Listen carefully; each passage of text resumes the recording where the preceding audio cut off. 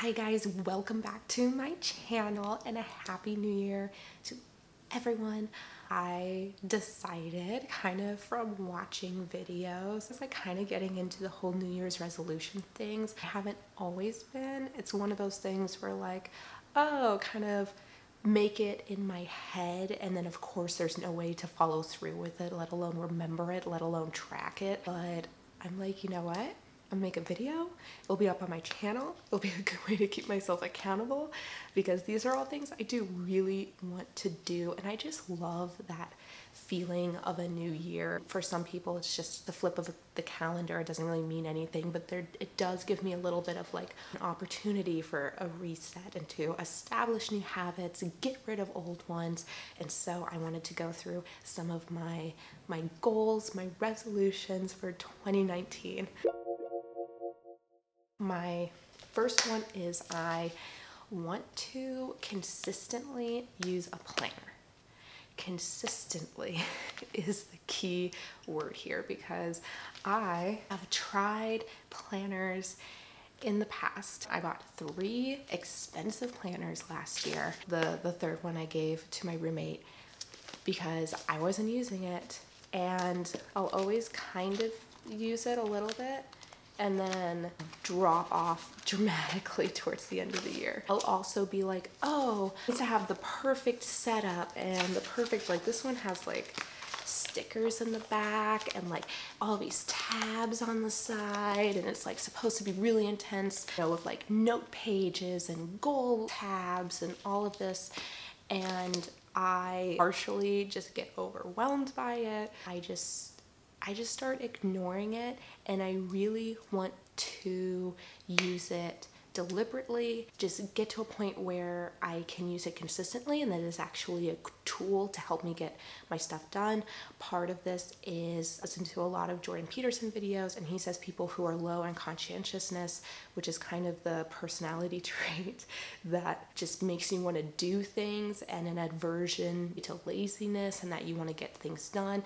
But if you're low in that trait, which I am, having some sort of a planner. He suggested using like an electronic one. I feel like I look at my phone way too much already. I do like the task of writing this down. This is like a painfully basic, simple setup, but I feel like maybe that will help me more, because I won't be like, oh, I need to figure out what my goals are, my to-dos are. It's just like write down what I need to do for that week and then do it, and try to keep myself accountable and try. Because a lot of the things I'm doing, like YouTube and like my writing, these are all things that I'll only get out of it the work that I put into it, and they had to be self-sufficient, and I want to work on that. I want to be more consistent with my videos, and I want to be an accomplished writer. So I need to really get on myself for that, and I want a planner to be a tool that I actually use. I have a decent nighttime routine, but I really want to like step up my game with that, because right now I just kind of like wash my face, go to bed, look at my phone, and I really want to stop looking at my phone, you know, make sure my alarms are on, and then kind of put it away. And a big thing is to read. I went home for the holidays and I started reading again, and it's like, oh, I really love reading, and I brought home like 5 or 6 books. It like helps me unwind, and it makes me feel better, and will actually get me through these things, is if I do it before bed. And I think I want to incorporate like a little bit of like stretching too. I don't know, I just really want it to be a relaxing, productive wind down time. Didn't read as many books last year as I wish I did. Part of it is a few of the books I read were like really long. I want to read more books, I want to incorporate it into my nighttime routine, and I want to not look at my phone as much. I guess this might be its own little resolution about not looking at my phone, or not just being as addicted to it as I am. Am I addicted? Yeah. Am I that mad about it? No, but I would like to cut back at the amount of time I'm like actually looking at the screen. So I've already deleted Instagram off, not my account, but just the app itself. So I'm gonna be absent on that for a little bit just because I found myself slight boredom pull up Instagram, you know? No, that's what reading is for. That's what going on walks with my dog is for. That's what writing is for. I don't need to be spending that precious time looking at Instagram of all things. And it was just kind of starting to make me feel a little bit self-conscious when you're looking at beautiful things and photos and people and fashion. These photos are like highly stylized and there's a lot of work put behind them and editing and all that.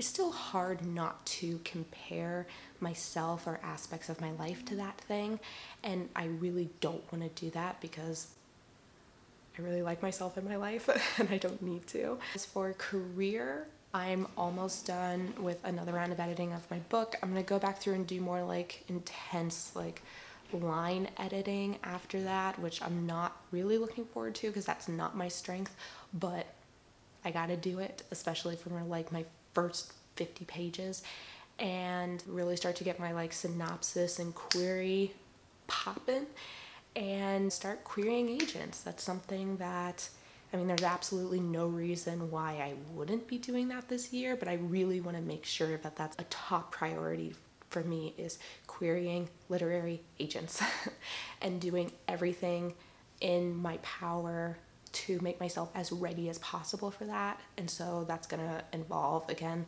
working a lot on my query, working a lot on my first like 10, 50 pages, doing a lot of research on agents, because that's just a whole thing, but it will be worth it. This is kind of a health one, but I really want to incorporate more weights into my workout. I don't work out as is. I walk my dog several times a day. Every 2 weeks or so go running, and my roommate and I have been going swimming once a week, but weight training is really good for you. And I think my roommate literally owns some, so there's no reason why I can't start incorporating that, especially with getting older. I mean, I'm only 24, but I feel like the sooner you start building those habits, the better it will be for you later in life. I'm not looking to lose weight. I'm not even really looking to change the appearance of my body. I kind of just want to maintain where I'm at, and I want to be like stronger internally. Again, more so like I can age as gracefully as possible, I guess. So those are my New Year's resolutions. Y'all should definitely leave yours down below. I think that's really fun. Talk about our plans and like encourage each other and maybe ask for help or tips or whatever. Let me know if you're into planners, if you can consistently use a planner. Just tell me about that life, how you did it or how you got started into it. Even if you kind of start hitting a rut, like how you move past that, I would love to know, or what your process is. I'd love to know. And if you like this kind of video, make sure to give it a thumbs up. It really helps me out, as well as subscribing so you can see more videos like this in the future. And I will see you guys next time. Bye.